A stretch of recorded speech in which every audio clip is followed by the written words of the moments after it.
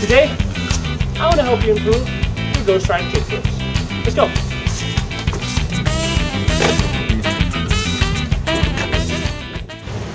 Alright guys, so before I teach you about the ghost ride kickflip, I want to talk to you about the rule of 3, okay? So I'm going to teach you this trick in parts.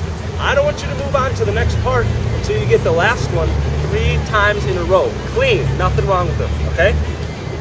Okay, so for the first step, you're going to come to the grassy knoll of your choice and you're going to work on your technique. What we're going to do is we're not even going to be jumping on the board. It's going to be all the board's rotation in the air. So the first thing you want to do is you want to take your kicking foot. You're going to put the front laces of your shoe up to the edge of the board. Now, when you're getting the board to do the flip, you just want to lift your foot up. You don't want to kick forward, you don't want to kick backwards, you're just lifting up. It'll get you that clean rotation, just like that. Alright, so now that you got your technique down, you're going to bring the board out onto the cement. You're going to do the same thing, but you're going to try to land on the board afterwards. You're going to jump off the foot that you're not kicking with, and then you got to make sure you get a wide stance, feet about shoulder width apart when you get back on the board, like this. Just like that.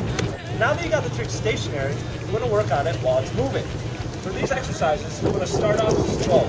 Don't go too fast, you're just going to get frustrated, it's not going to turn out well. So there are a couple techniques though for getting off the board, doing the kickflip, and jumping back on. One of them I described real well in our trick tip video for the tango, so go check that one out. But another way is you're going to be riding, regular or goofy stance. You're going to be taking your back foot and putting it toe side. You can do a 1-foot plant, go for the kickflip. You can do a 3-foot plant, where you go 1, the board's moving, 2, 3, and then you go for the kickflip. You're going to have to play around with it a little bit. Just do what you like. Don't be pushing the limits too hard. Have a good time. Always have a good time.